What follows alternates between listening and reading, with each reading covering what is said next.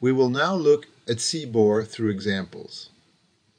The CBOR.me website will allow us to make conversions between JSON left window and CBOR right window. If we type 0 as a JSON value and click on the green arrow, we convert it to CBOR. We get the hexadecimal value 0, which can be read in binary as 8 zeros. The 3 leftmost bits give the positive integer type, and the following 5 bits give the length or value. The 5 right bits at 0 therefore encode the value 0. With 1, we have the same type of encoding, and so on, up to 23. When we get to 24, the CBOR representation changes. 18 in binary is written as 000110000 and 24 in decimal. 100 gives the same encoding. The first byte doesn't change because it gives the type and length of 1 byte. However, the value obviously changes. We can test larger numbers to get different lengths.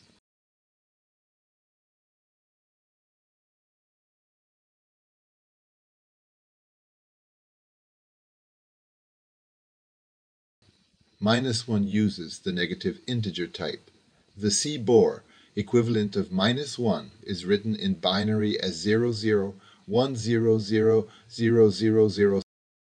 We find the type 0 to 1 for negative integers and the value 000 since we subtract 1 from the absolute value of the number to be encoded. -23 and -24 are also encoded on 1 byte. If we enter a character string, the first byte is 65 in hex or 011000101.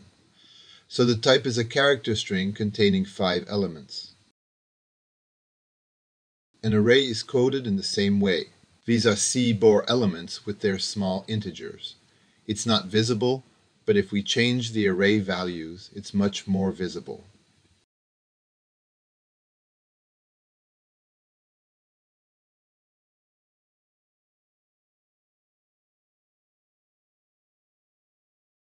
We can also nest arrays.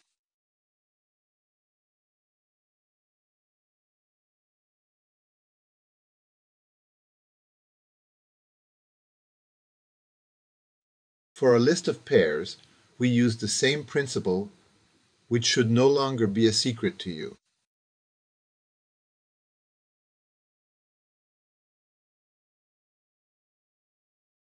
Finally, we can see how decimal numbers are encoded.